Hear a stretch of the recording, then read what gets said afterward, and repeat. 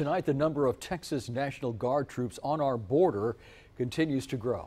They are already out on the job assisting Border Patrol agents. The feds are happy they're here, but what do our local officers think about the deployment? Trayson Bragg went looking for answers. Trayson, what did you find out? Oscar, Christine, the Los Indios police chief says having the extra boots on the ground at the border will be an important asset in keeping his community safe. A tiny slice of heaven is what Angel Urbina says he discovered when he moved to Los Indios in the 1940s. After decades in the community, he's now become one of its elders. He tells us much has changed over time. Cuando compramos no había pavimento, pura tierra. Ha cambiado bastante. Ha estado cambiando entre más y más y más. Now another change is set to hit his border city. The National Guard is expected any day.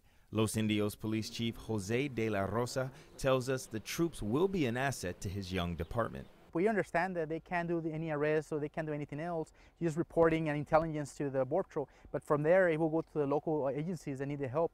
De la Rosa says his police department was founded 2 years ago. The small department is made up of 2 full-time and 8 part-time officers. Those officers service a large area. We are the only city from Bronzeville all the way to Santa Maria in Cameron County that has a police department. About 40% of our calls is assisting other communities here around us. De la Rosa adds seeing the troops at the border will send a clear message. The bad people will think twice before crossing into this area. De la Rosa tells us his department is set to meet with Border Patrol next week to learn if they can be of assistance in border security as well. They also hope to learn when National Guard troops will reach Los Indios in that meeting.